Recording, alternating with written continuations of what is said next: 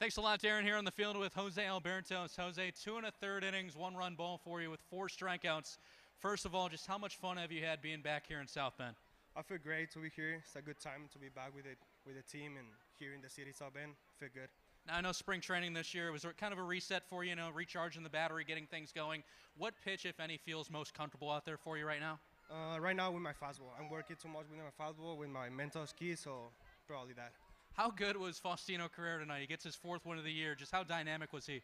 It's good. I have like 6 years with relationship with him, so it's amazing. It's amazing.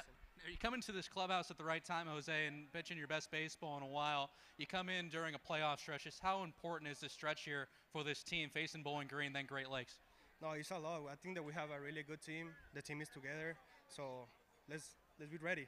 Jose Albertos, 2 1/3 innings, big time comeback for Jose with 4 strikeouts. Darren, back to you. All right.